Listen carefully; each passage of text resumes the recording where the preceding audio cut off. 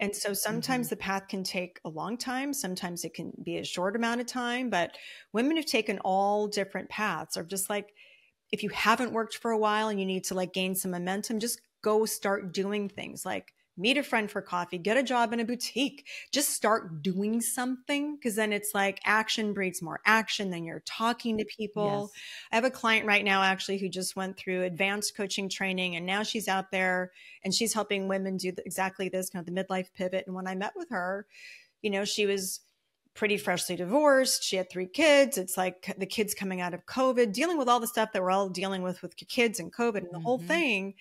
And, you know, she'd lost herself.